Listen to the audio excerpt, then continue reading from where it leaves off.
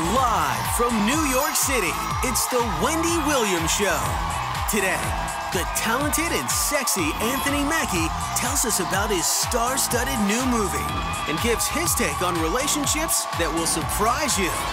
Plus, Wendy's tackling your toughest questions in Ask Wendy. And we're breaking down all of today's juiciest hot topics. Now, here's Wendy.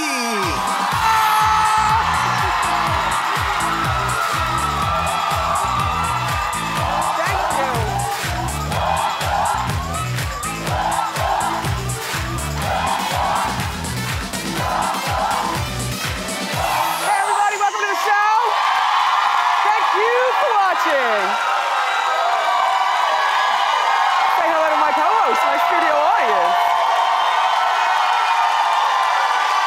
Oh boy. I'm feeling cozy. Let's get started. It's time for Hot Topics.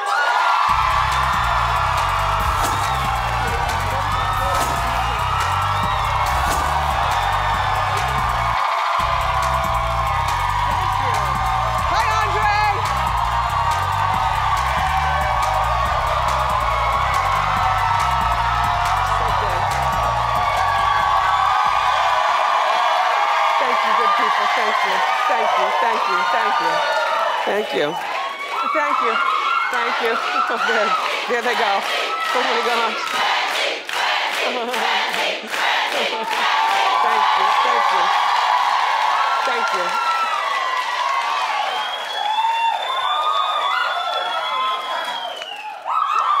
Did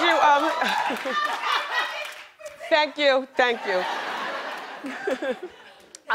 Did you watch Empire last night? Week number 3, and it's still so good. Earlier this week, it was announced that they already got picked up for a 2nd season.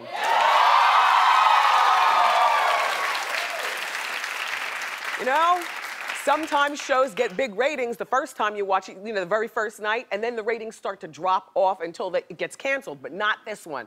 This is a good one. So, Taraji P. Henson, I've said it before, I'll say it again, everybody's good on the show, but she's the reason to watch.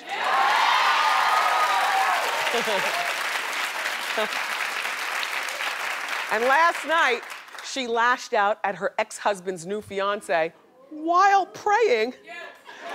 Take a look. Excuse me. In this family, we say grace before we shove food in our mouths. Shall we? Give me your hand. I prayed on bended knee on many a night that this day would finally come.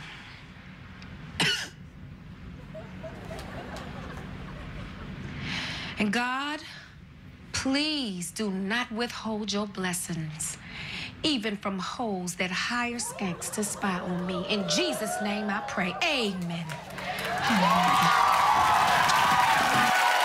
Amen. Just so good, so ridiculous. I love the writing, I love the characters. Although, you know, remember when Taraji was here promoting Empire and she said that she told Lee Daniels, who created the show, if you want me to be in the show, then I could only do it if you have Terrence Howard, because they're used to working together. And if it's not Terrence, then, you know, I don't care about, you know, being in the show. She wasn't being shady, she just wanted Terrence. So Lee ended up hiring Terrence. And she never told us who else was in the running who might have gotten this job if it wasn't for Terrence. Well, I found out that it was Wesley Snipes. Now, Terrence Howard is good, but Wesley Snipes, that would have been a home run. Yes.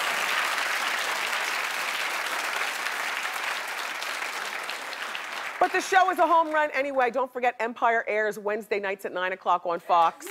Yeah. In the house. Empire is my show individually. I watch it in the man cave, but as a family, our show is Power. You know, 50 Cent's show? Power, yeah. Lukewarm reception. It's on Stars. Yeah. Anyway, so good news for TLC. Remember yesterday we were talking about Kickstarter? They were trying to have you give them money so that they can put out a new album. And I told you their goal was $150,000 between the studio time and whatever else they needed. And so they put it on Kickstarter, and in only 24 hours they had raised like $50,000, and I was shocked. Well, as of now, they've raised almost, well, as of last night, they raised $150,000. They reached their goal.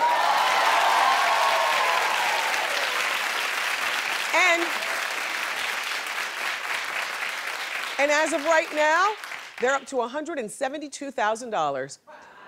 Well, now I think that this is terrific, because I was a naysayer. I was saying, nobody's going to give money because, first of all, we're just getting off of our holiday budgets. You know what I'm saying? Like we've spent our extra money on gifts and stuff. And so I said, nobody's gonna give money also because while people love TLC, and I love TLC too, and I'm trying to be objective because both of these girls have been here on the show and we love them.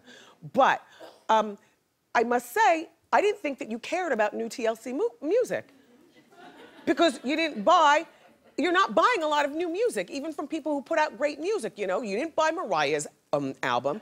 You're very selective in the music that you buy, And I'm just thinking TLC's category of people who buy TLC's music, we're a little bit older and we have other things to spend our money on than music. So, egg on my face, $172,000. And there are some pretty prominent people who donated money to them. Like New Kids on the Block gave them $10,000. Well, when I heard that, I said, okay. I know. I said, that's really nice, that a musician understands the struggle of other musicians, and so they gave $10,000. And then Katy Perry donated $5,000. And when you donate money, you get stuff. Like for $5,000, Katy gets a sleepover with a TLC member of her choice. But hold on now. This is kind of cool. Imagine if you just randomly live in Homedale, New Jersey, right? And it's an affluent community. You have $5,000 for your kid. Your kid's about to turn 13 years old. She wants a sleepover. You give $5,000 to Chili, and she shows up at the sleepover. With sleeping bag in hand. That would be fabulous. For $1,000, you can get one of them to go to the movies with you.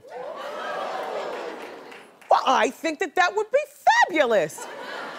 Can you imagine on opening day of 50 Shades of Grey and you show up with T-bars?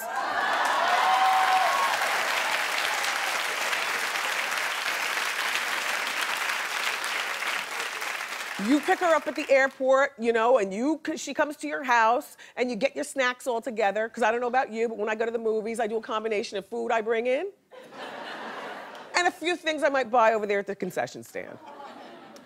But this would be fantastic. My Norman, the black one, my Norman, I was telling you, donated $10. But look.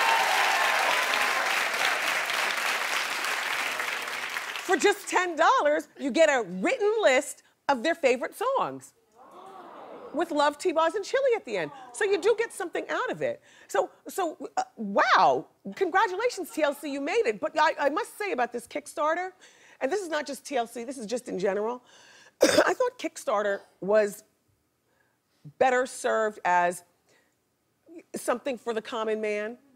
Like, say, you live in Fairfield, New Jersey, and you've written a script for a movie, but you're a student at Fairfield High School, and you need money and your parents don't have the money. That's what I thought Kickstarter is better served at. It's something weird about Kickstarter being put to use for people who either once had a lot of money or maybe still do have a lot of money. Like I know Zach Braff, what project did he put on Kickstarter? A movie. Uh-huh. Like, why would you give Zach Braff movie money, when the assumption is that Zach Braff has money to make his own movie, or he can go to the bank and get a loan like everybody else. Spike Lee put something up on Kickstarter for a movie too. I just thought that was kind of weird. I think Kickstarter is for the common man, not a superstar, you know? But congratulations, TLC. Congratulations.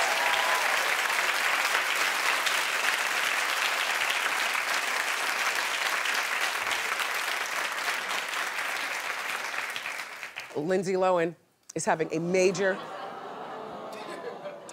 health scare. Well, so she was vacationing in Bora Bora over Christmas. Look at that hammock in the water. Isn't that delicious? I could just lay there all day as long as somebody kept walking me out, you know, shots of tequila or something. I lay there all day. It was the best. Anyway, she was in Bora Bora over Christmas and she caught a rare disease. No, from a mosquito. Well, she was rushed to the Bora Bora hospital with a high fever and joint pains. And then she was released. But it's not over because whatever she caught, there's no cure that we know of. You know, kind of like Ebola. You know, you can I guess you can cure Ebola once you keep your eye on it. But there is no cure for this mosquito thing, initially speaking. So, you know, of all the things for her to catch, with all that hard living she's done.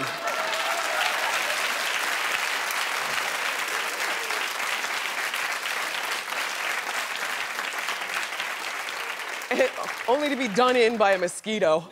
No, but you know what? It seems like she has a dark cloud over her head. Kind of like Chris Brown, you know, like wherever she goes, something, you know, messy is going to happen. You know, even if it's not her fault or like Chris's fault or anything. So her mom, Dina, who is out in Long Island, she rushed to Lindsay's side in London, and she desperately wants Lindsay to move back to Long Island so that she can take care of her. Well, that's great in theory, Dina. The problem is that you can barely take care of yourself. And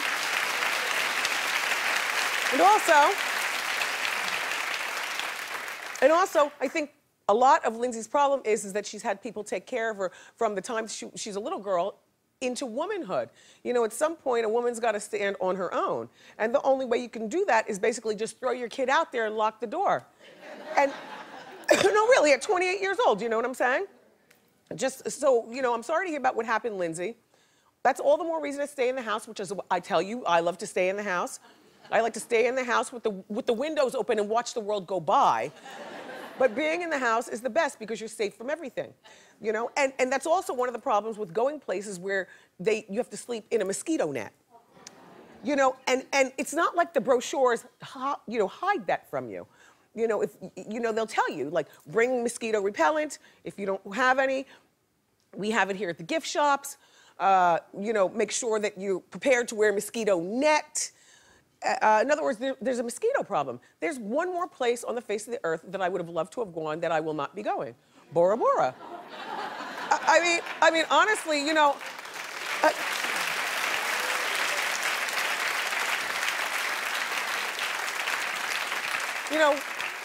I love to see other places, but I like to see them from the safety of my house. I can look on the computer and just see how beautiful everything is, you know?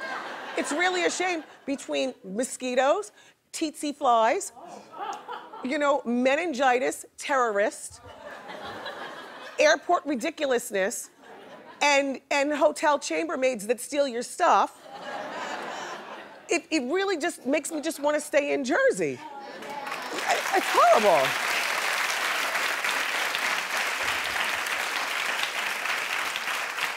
So, Kylie Jenner's on the front of the new Cosmo magazine.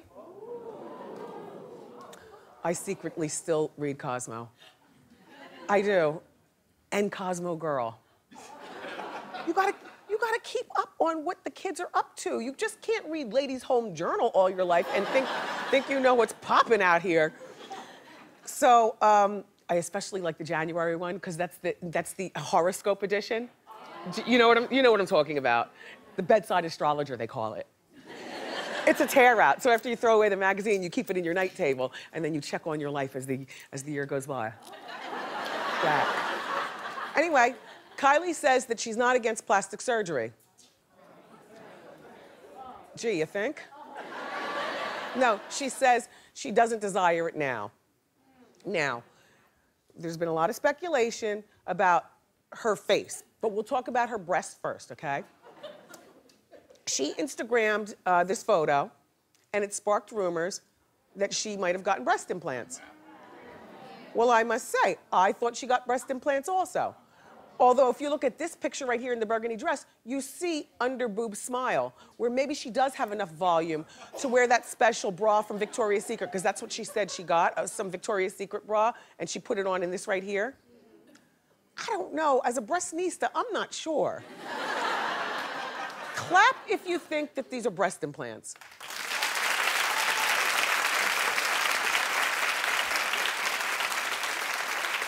Clap if you understand the power of a good bra. It looks like you guys are on the fence as well. I don't know. You know, when you have that mother and she's only 17 years old, I could see Chris signing the papers for her to get plastic surgery, unfortunately, because, you know, you have to have somebody sign the papers.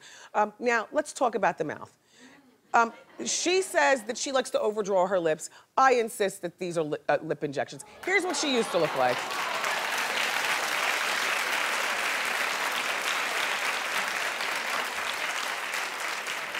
She's not a bad-looking girl to begin with, but I have to say, down here, the lip injection one, money well spent. It's horrible to say. It's horrible, but money well spent.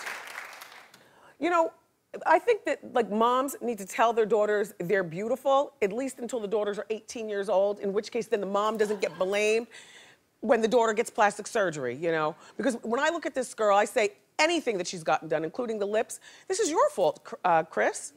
You only pass, yeah. Because we've all read that you never really told Chloe that she's beautiful, and that's where she gets her body dysmorph, you know? So I can only imagine what you told Kylie, if anything at all, you know? She could have gotten the lips when she's 18. I don't know about you, but the reason that I judge is because she's 17 and I know that I've never seen her carry a book bag. So between not going to school, having a 25-year-old boyfriend, and, you know, a push-up bra / breast implants, it's just all too much. Plastic surgery, only on account of where I was raised and what I was used to me, the only plastic surgery that's acceptable is a nose job. Because when I was growing up in Ocean Township, that was almost like a rite of passage. Like, you know, you got your nose job as like a bat mitzvah gift or something like that. That was like a way of life, do you know what I mean? There were two things that, you know, if you didn't have one of the two, then you weren't necessarily that cool. One, a nose job, or no, my button nose is by nature.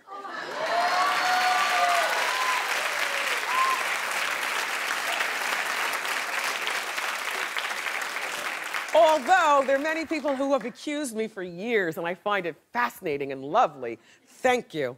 And then the other one, if you didn't have braces, you weren't part of the in crowd.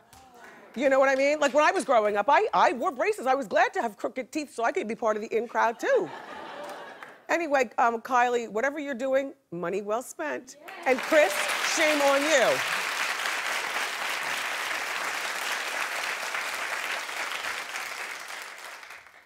You know that thing with Tiger Woods' homeless tooth? Well, here's the first picture. Okay, first of all, he has a dead brown tooth in the front of his mouth. And no, because I thought that the tooth that popped out at Lindsay's, you know, award-winning, whatever, I originally thought that it was, you know, a fake tooth, maybe, you know, screwed into his skull or something like that, or with some bonding glue, and it just, boop, popped out. I don't know that much about fake teeth because I don't have any, but when I do have some, then I'll be more proficient in it. But apparently, it was his doctor, excuse me, his manager who put it out there that Tiger was knocked in the face by a video camera during a media frenzy to get to Lindsay. Well, the event organizers were eyewitnesses and said that he was never knocked in the tooth with anything. And then we consulted a dentist. Well, that's what we do. And a dentist, or the dentist that we consulted said that Because that brown tooth was a real tooth. So now, you know how it is when you get a tooth extracted, how there's blood everywhere. And if it was knocked out by the camera, then he would have had maybe a split lip and some swelling. That's a clean break right there. So my assumption is that the manager felt as though he had to say something, so he said that. But you know what? My thought is that, you know, this is over in Italy, and maybe Tiger left the US to surprise his girlfriend. The tooth wasn't ready, you know, because your dentist has to order, you know, they make a mold of your mouth and then they have to order your fakery. Maybe the tooth wasn't ready and Tiger decided he's going to go anyway to Italy to surprise his girl.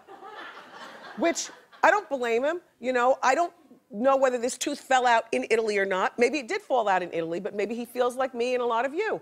I don't want to go to the doctors someplace where I don't speak the language. Like, I don't trust translators, and I'm sure the doctors around the world are absolutely lovely, probably better than American doctors. But, you know, you get used to certain things. Like my girlfriend, Toni Braxton. She doesn't have breast implants, but Tone, remember years ago when I was on the radio and we were talking, and you told me this behind the scenes. She said she was in England and one of her breast implants, this is back when she had them, one of her breast implants popped. Well, she's like me. She let it, she just came back. She came back to the States and she got it replaced here. She wasn't gonna get, and even though she speaks the language in England, she felt more comfortable with her own doctors. That's how I feel. Has anybody ever been to doctors in a foreign land for some emergency? Clap if you feel like me, like vacation over, I'm going back home. Yeah. Yeah, me too. So that dental floss racy bikini photo that Amber Rose took got everybody talking. It's good, it's good, it's good. Now people are saying that Kim K is trying to one-up Amber. Remember, Amber hit it first, but then Kim went on and married the madman.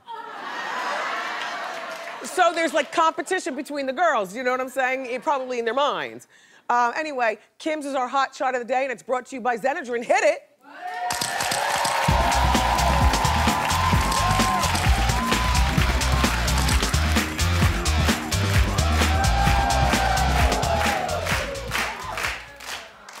There's only one guy on our staff that said he would rather Amber. Everybody gave it up for Kim in this, and I'll tell you why. Okay, audience. Ladies included. Clap. Oh, wait, hold on. We don't shout out here. Well, we do shout, but not for polls. Look, clap if you would rather Kim. Clap if you would rather Amber.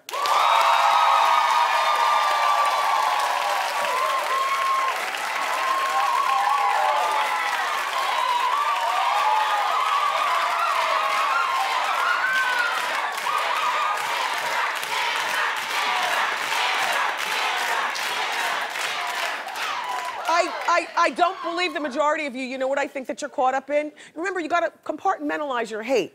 Kim might be annoying and she has ways that we can't stand, but look, I just find, like, this is what a lot of the guys said on the staff, and this is what I think too. First of all, I like this bikini and the boots better. Like, the presentation is better, and also, the tattoos look dirty, and I have tattoos, but I can tell you, and I've said this before, if you have not scarred your body with tattoos, keep it clean.